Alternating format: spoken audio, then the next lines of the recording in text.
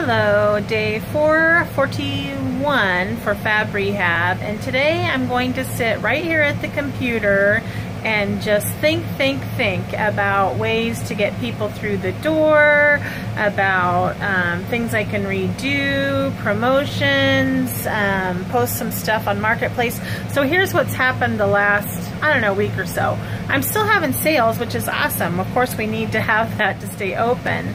But I'm also getting a bevy of people coming in wanting to sell me stuff, which, you know, if we were more established or in a different place financially, heck yeah, it'd be great to have people just bring me stuff and instead of having to go out and take time to shop for it. But right now, that is not an option. You know, the business is going to fluctuate up and down all the time.